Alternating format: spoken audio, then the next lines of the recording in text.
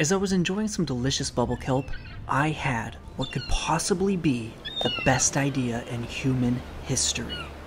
What if I could train a shrimp to remove invasive parasites from other shrimps? I know it sounds crazy, but I'm pretty sure that if I find the right shrimp smart enough to start a revolution and wage a war against these invasive isopod parasites, we might have a chance at saving this shrimp species.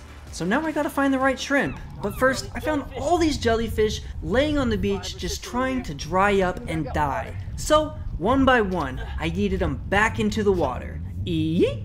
Alright, there's a couple more jellyfish, why not save their lives too? Bye, little fellas. Now it's time to find the shrimp. While I was slurping in the thick sticky mud, I kept pulling out only parasites, meaning the shrimp was too big to slurp out of the hole, and so the parasite literally got sucked out of its gill flap. I guess it saves me some time on the parasite removal, and it gives these sea chickens an awesome snack. Anyways, we'll keep looking. I know we're gonna find a shrimp because these parasites are so common in this species of shrimp. I mean, so common that the population of these shrimp decreased by 20% every single year, and that percentage is rising. Let's go remove this parasite from little shrimpy here. Parasite's right there.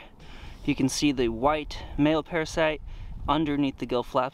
And this little shrimpy's name is Scotty. And what Scotty doesn't know is he's going to be the savior of his entire species. So now it's time for me to teach Scotty what he needs to do in order to save his family and his friends. So this is the parasite that's been infecting your gills. It's actually happening to tons of your other friends and family. So what I want you to do is know that these parasites live inside of your gills. And if you can go and start your own movement, removing these parasites one by one, maybe we can win this war against these invasive parasites. The success of this mission depends on whether or not he can burrow in time. In just 2 short weeks, we're gonna check up on these shrimp.